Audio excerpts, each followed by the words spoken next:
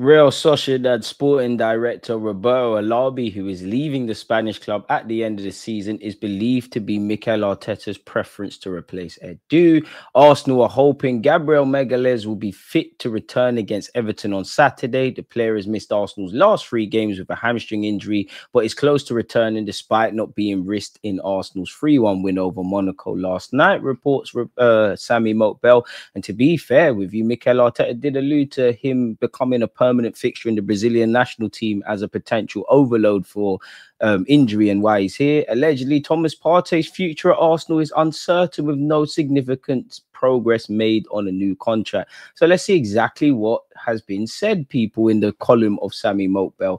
I mean, Dan Ashworth is still, I guess, being linked with Arsenal. I'm pretty sure if I scroll the way down there, you have it. Recent links to the sporting director vacancy at Arsenal stem from his long-standing relationship with the Gunners' managing director, Richard Garlick. The pair worked together at West Brom and have remained close while their careers have taken different paths. Garlick's powerhouse at Arsenal has grown in recent weeks following the departure of the club's previous sporting director, Edu, and he'll have influential role in deciding who replaces the Brazilian, who is set to take a global position with Nottingham Forest owner Evangelos Marankis group of clubs.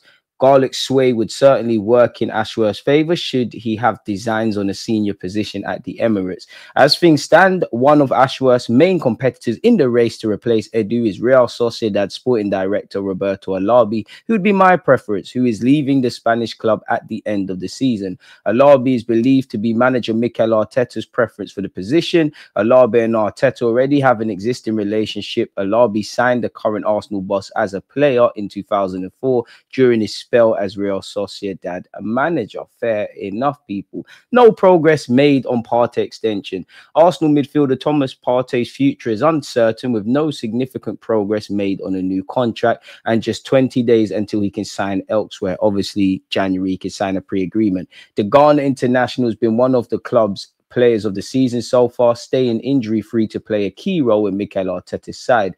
Partey's 5-year deal signed when he joined for 45 million from Atletico Madrid in 2020, and I think he's made just over 100 appearances for Arsenal, which shows his historic injury issues. Although you look back at our first title challenge, you look back at this season, so far he's been superb. You look at, for all his injuries last season, when the running came, he was playing.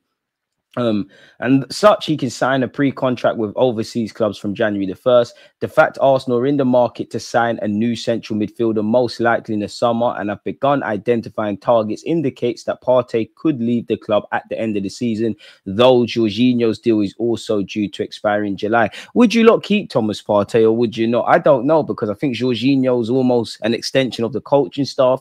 In terms of ability, Partey would be a good player. If we could bring in another number 8, have Rice, have Moreno, Partey still in and amongst the team, fair play. I personally believe, you know, again, maybe I'm just an ignorant fan, but it would be nice if Arsenal have the replacements for the replacements before they need replacing. And what I mean by that is you have a younger Partey, exactly the kind of same player, but a younger model or a different profile. Not too sure. But yeah, we're going to have to deal with all of this in the summer. Partey will turn 32 before next season, and sources have indicated there is no major urgency at Arsenal to nail down Partey's future despite his re-emergence this season. Maybe they want to see continued fitness. Maybe Partey is always going to be moved on. We know we've tried to get him off the wage bill and sell him to Saudi the last 2 summers. Who knows? Would you give a Partey a new deal? Because right now it looks like the right thing to do, but being devil's advocate, how many times have we seen a player, whether it's at Arsenal or elsewhere, play for a new contract, play extremely well, get that new deal, and then it's more of the same? He'll be 32 next season, which isn't the end of the world, but, you know, you look at the wages he's on, you know, if you get rid of him, potentially Gabriel Jesus and Zinchenko, that's significant resources freed up. And you can make a case of several players, whether it's age, injury, lack of first-team football, etc., leaving the club in the summer, and we've probably got a lot to do in terms of outcomings. I believe we need an 8. I'd love a striker. I'd love another versatile forward. Unpopular opinion, I'd love another defender, and we probably need to sign a goalie or 2. So who knows, people?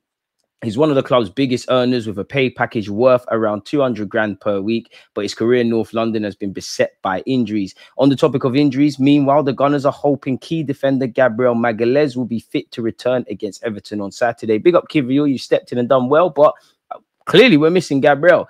Gabriel has missed Arsenal's last 3 games with a hamstring injury, but is close to returning despite not being risked in the 3-0 victory over Monaco on Wednesday night. Shout out Kivior, Lewis Skelly, etc.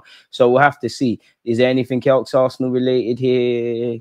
Big up Lewis Skelly as well. He's doing his thing, got his first Champions League start, did what he needed to do, and the 18-year-old has all the world at his feet, and it's down to him to just keep going. It's nice to be sat third in the Champions League table. Obviously, there's still 2 games to play. We still need to get the job done against Dynamo Zagreb and obviously Girona, but hopefully we get that done. We still are being linked with Nico Williams. I'm not sure if that happens in January. We're still being linked with Mohamed Kudus, who apparently has an 80 million release clause. I would not be against triggering that in January. Whether that's possible is another thing. We've been linked with a bunch of players, you know. In the last week, it's all been Nico Williams. If not that, it's Ademola Lookman, and then it's Kudus. Every now and again, the Cunha rumours pop up.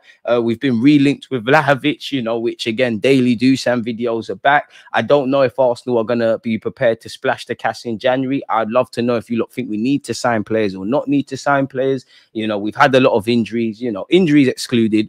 We did not do everything we need to do in the summer, but there's been injuries around several players. Gabriel's missed a couple of weeks. Partey's literally missed a couple of weeks. Moreno's had like 2 different injuries. Zinchenko's picking up knocks. Calafiori's picking up knocks. Benjamin White is a long-term absentee. Odegaard's not been a thing. Tini, while he probably wasn't in the thinking, has had knocks. Zinchenko has had knocks. And I'm defo missing out. Gabriel Jesus has had knocks.